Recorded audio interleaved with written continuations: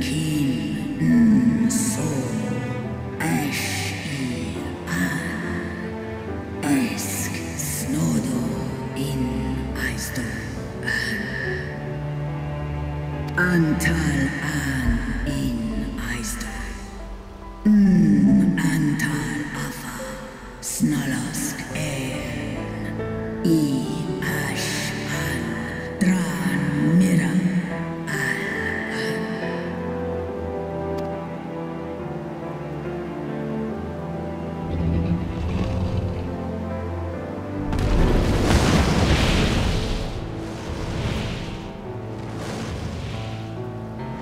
Noble warriors, the dragons chose their friends well.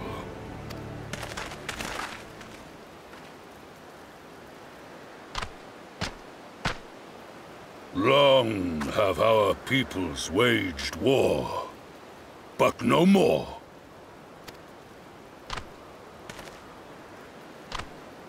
Your fallen lie beside our own.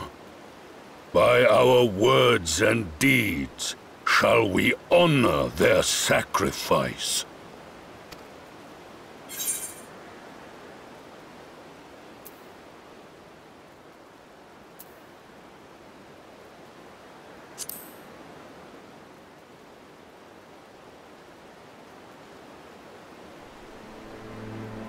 The enemy of our enemy is our friend. And you have proven yourselves worthy of our trust. It is the Garleans who are deserving of our fury. I shall see that my brethren learn the truth of this day, and rally as many as possible to the cause, till we meet again.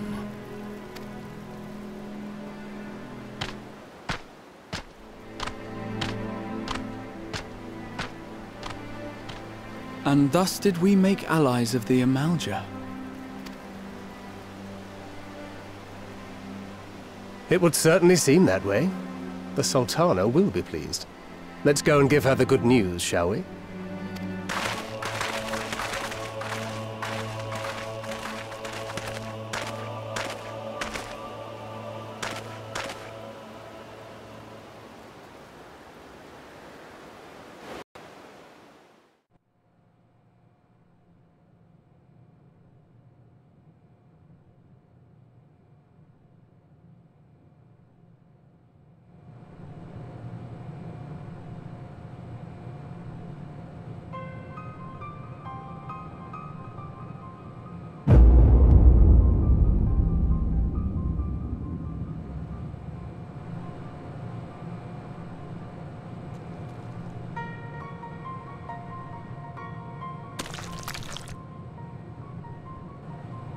What in Ralga's name happened here? The gods only know. But you can bet these poor sods aren't here by choice. Quickly! We've got to get them free!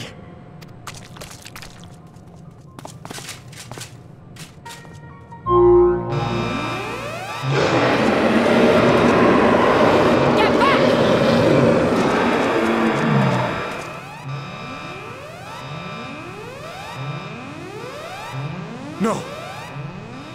What have I done? It's too late for them! We're leaving, now!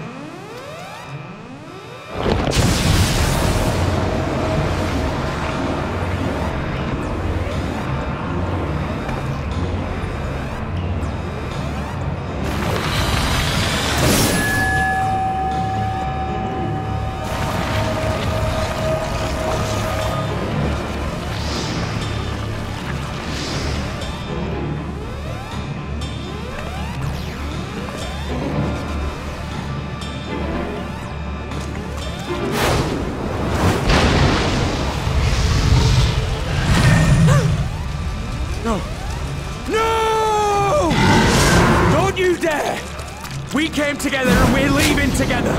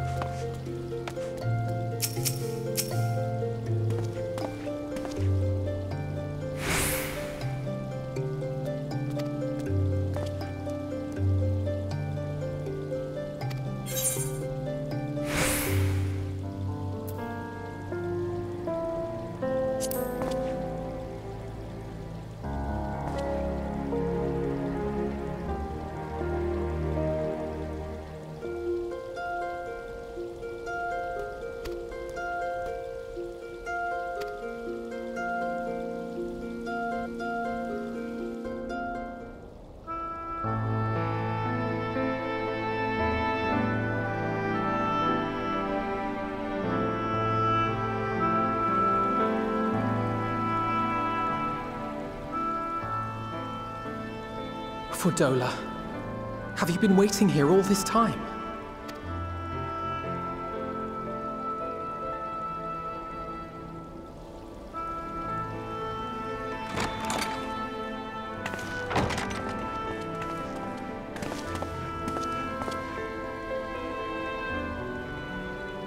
We have done what we can.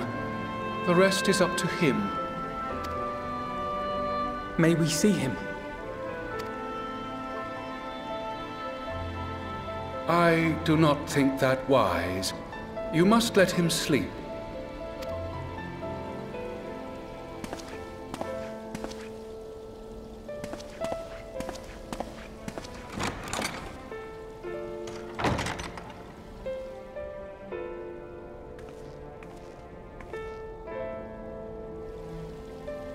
Thank you for bringing him back. He owes you his life.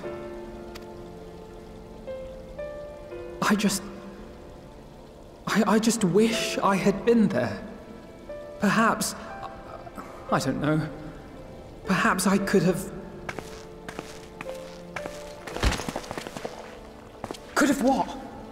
Got tempered? Don't flatter yourself. You can't save everyone. No one can. Not even the warrior of bloody light.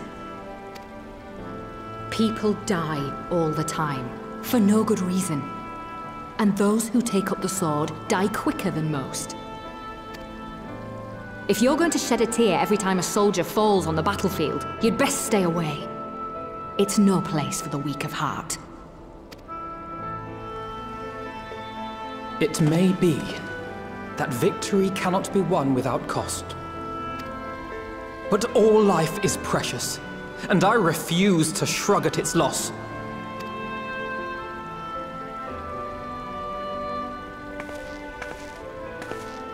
All life is precious! You need to grow up, little man, before your sparkling ideals get everyone killed.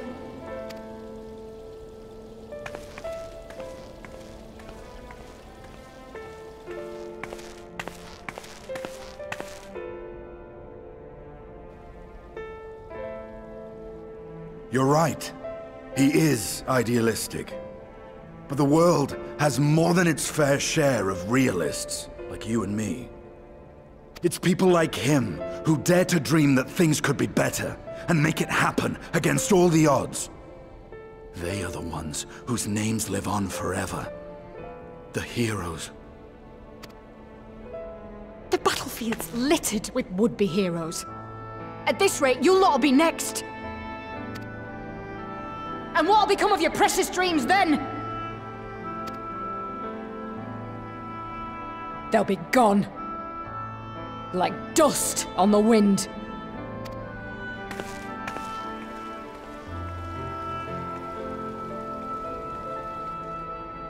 Dreams worth fighting for don't die so easily.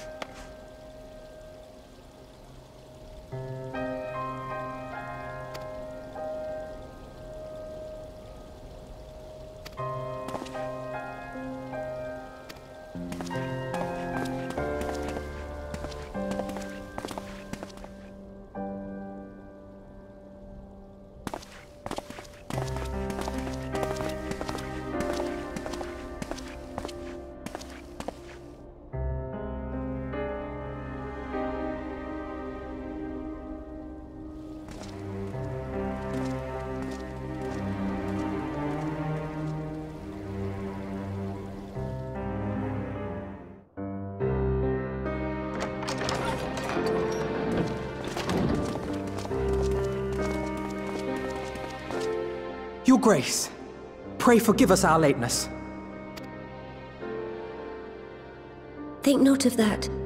I understand a close comrade of yours was wounded in the line of duty. Arenvold. It was at the Alliance's behest that he risked all, and we are grieved to hear of his condition. Rest assured, he will receive the finest care our chirurgeons can provide. On that you have my word. Now, we would share with you the findings of the mission. Pippin, pray relate to our guests the details of Fordola's account.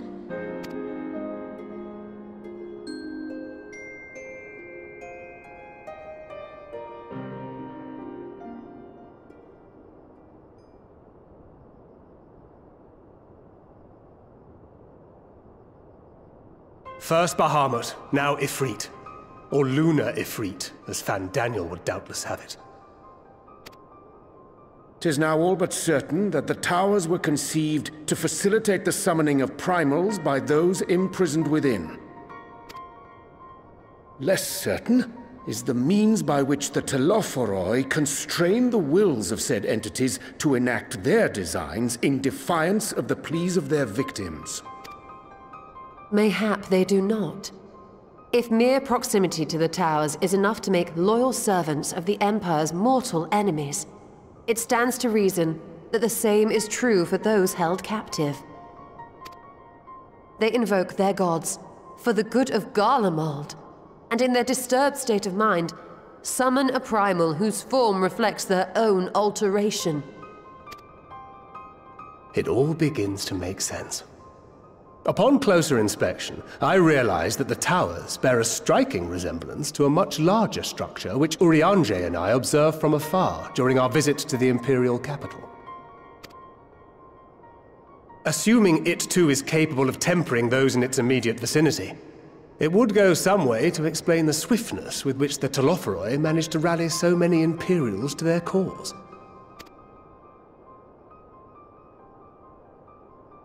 While the situation in Garlemald is indeed troubling, I fear we have more immediate concerns. Ifrit was not the only primal summoned. At approximately the same time, observers at several other towers bore witness to the emergence of further such entities.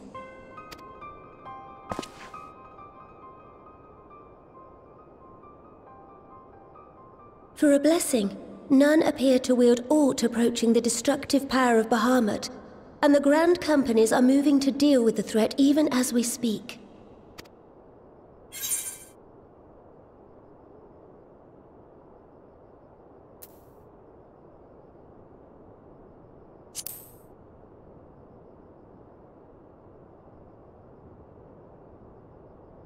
Though we are aware that the task will not be easy, we would call upon the Scions only as a last resort. Pray, conserve your strength for now. After all, it was not so very long ago that you rid us of Bahamut. On which note, I am pleased to report that our talks with the Amalja have reached an agreeable conclusion. They have pledged their full support to our cause. It is our hope that this historic agreement will encourage other tribes to join us at the negotiating table. And I know that I speak for all of the Allied leaders when I say that we will welcome them with open arms at such time as they do. Of course, this was only made possible by the feats of heroism performed at Paglth'an. Moreover, we shall not allow the sacrifices of those fallen in battle to have been made in vain. As hope leads to victory, shall victory lead to a new dawn for Eorzea. May these words ever be our guide, Your Grace.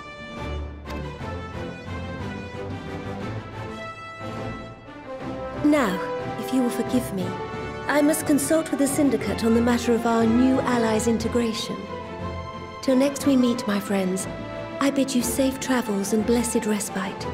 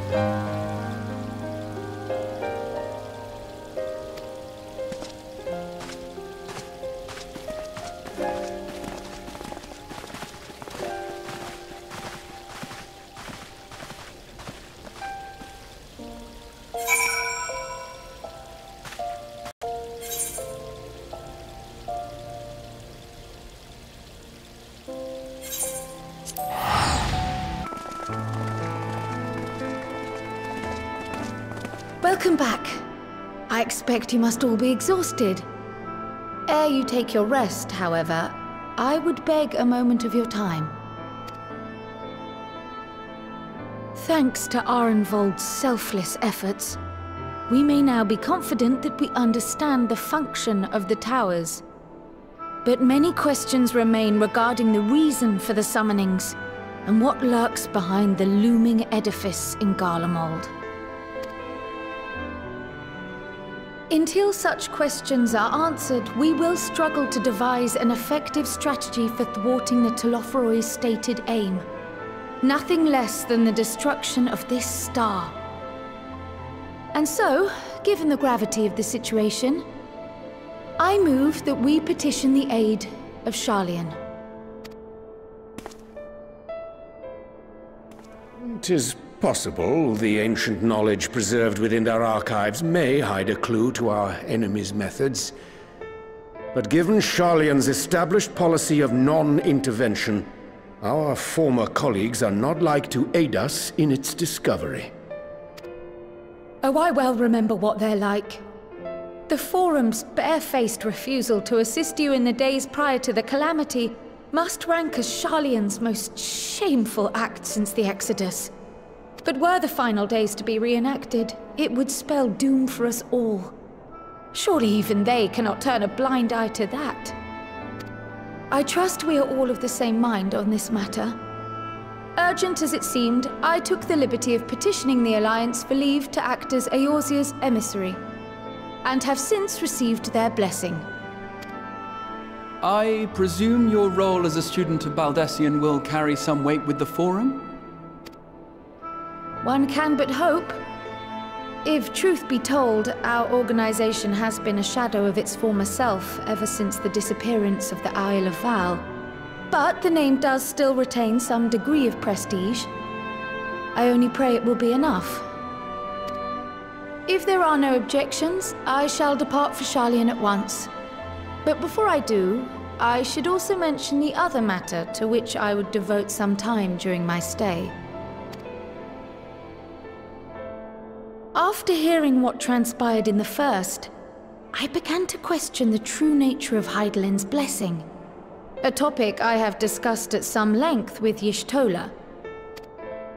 We were wondering, when was the last time Hydaelyn spoke to you directly?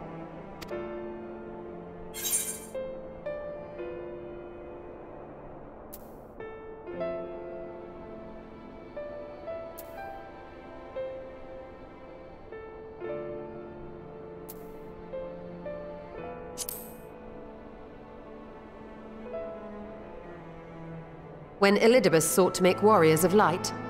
That was the voice which calls constantly to all who might hear it. I spoke of direct communication, when Hydaelyn communed solely with you.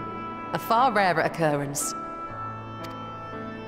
History shows us that Hydaelyn is able to awaken the echo in her chosen, convey her will directly, and grant the blessing of light. To our knowledge, however, she has not sought to intervene in man's affairs for some considerable time. Might not the explanation for that lie with her choice of champion?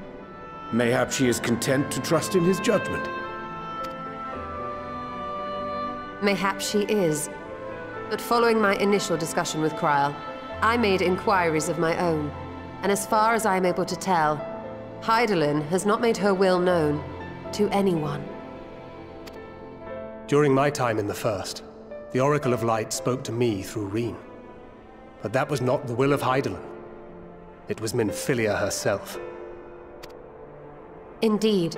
And while she and Hydaelyn were inextricably linked, Minfilia yet acted of her own volition. A messenger, yes, but one who spoke with her own voice.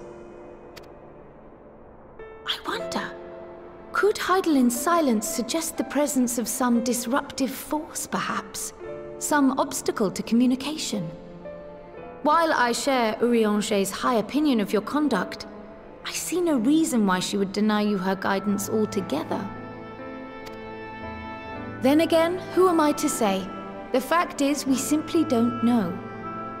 But if the explanation is to be found anywhere, I can think of worse places to look than the archives of Sharlayan, and their research on the Ethereal Sea in particular.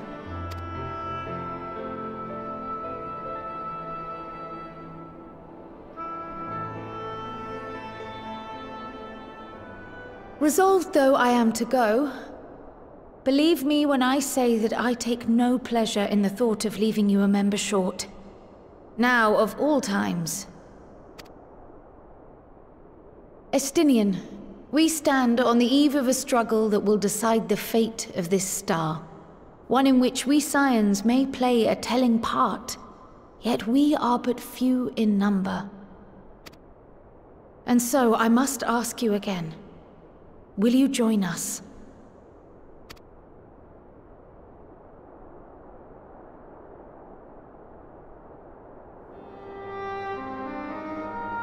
You see the world the way you want it to be. I see the world the way it is. You are idealistic to a fault. But I know you would never turn your back on those in need.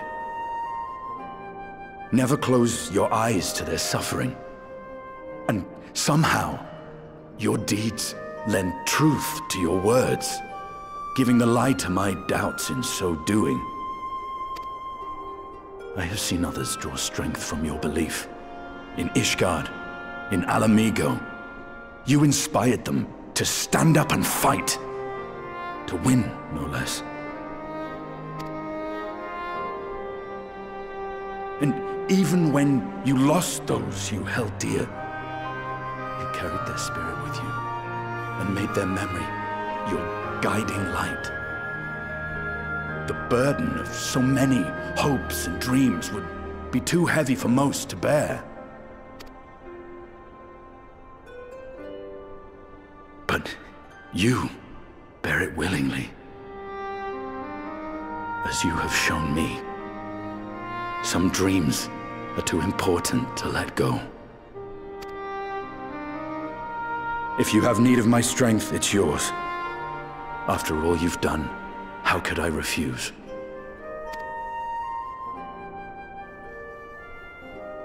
Thank you, Estinian. Whatever challenges await us, I shall not falter. You have my word.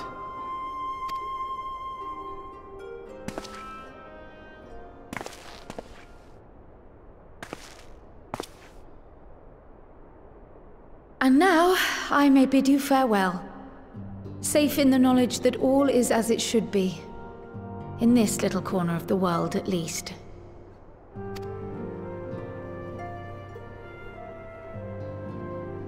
You will be sorely missed. Tread warily in Sharlayan, and do try not to let the Forum embroil you in their politics. A forlorn hope, I know, given the individuals involved. I shall do my very best. Farewell.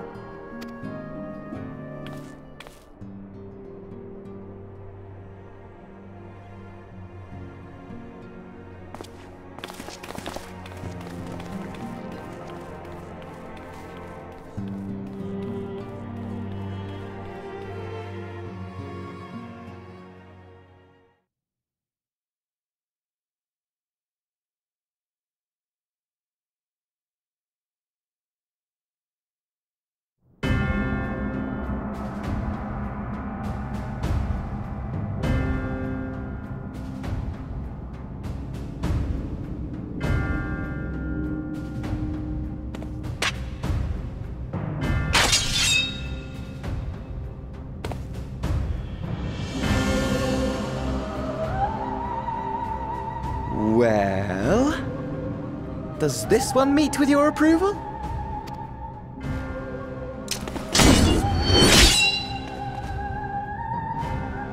Apparently not. Or could it be that you're still upset about the dragons? You are unwise to remind me of so costly a failure.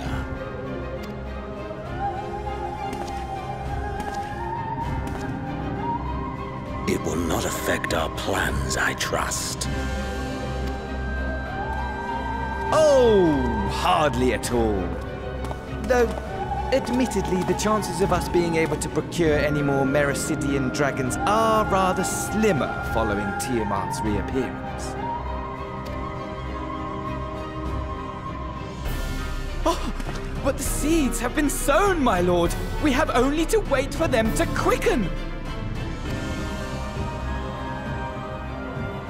Speaking of preparations, is it safe to assume that you will be ready to control you-know-what? The hour draws nigh. This nation, forged for Ascian ends, will finally prove its worth. A mighty empire, now no more than an instrument of this star's destruction. What a pleasure it will be to put it to use. Which brings me back to our earlier topic. My lord, while I appreciate that it is not an easy decision, it really is past time you chose your weapon. There is one that I have been meaning to test.